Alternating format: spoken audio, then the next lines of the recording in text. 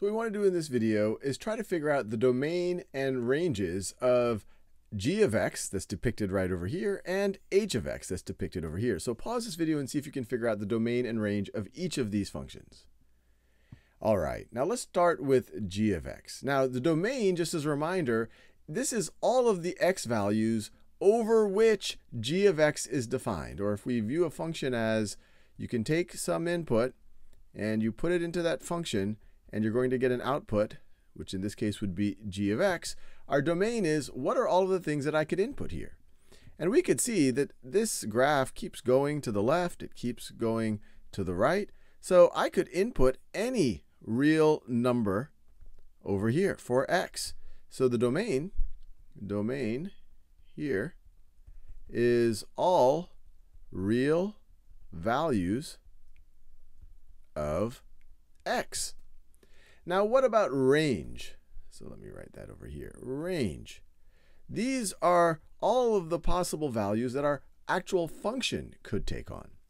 So what's the highest value that our function can take on? Well, the highest value for this graph right over here looks like f of x is equal to 2. And then every other value that it takes on is lower than that. And it seems like it can take on an arbitrarily low value because this function keeps decreasing on either side. So the range, it looks like it maxes out at f of x is equal to 2. So another way to think about it is f of x is going to be less than or equal to 2. That's all the possible outputs right over here. Now let's do this function h of x. So what are all of the x values it could take on? Well, this one isn't defined for all x's. So it looks like this is halfway between 0 and 2. So this right over here looks like it's at 1. But it's an open circle, so it's not quite defined at 1. But as soon as we get less than 1, it is defined. Any of these values, I can take an x and figure out it's f of x. And it seems like I can just keep going lower and lower and lower, because even though this function, as you go to the left, it looks like it's increasing very quickly, but it just keeps going to the left. And so I can have any x value that is less than 1. Seems like h is defined there. So our domain in this situation, I'll write it up here.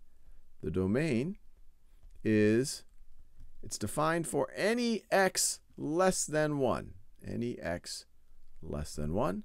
And then what is the range? What is the range? Well, it looks like right at 1, it's not defined. It's not defined. But for anything higher than that, the function can take on that value. Or another way I could say it, at 1, the function can't quite take on that value. It doesn't look like it can. But anything higher than that, it can. So it looks like h of x is greater than 1. Can take on any value larger than 1, and we are done.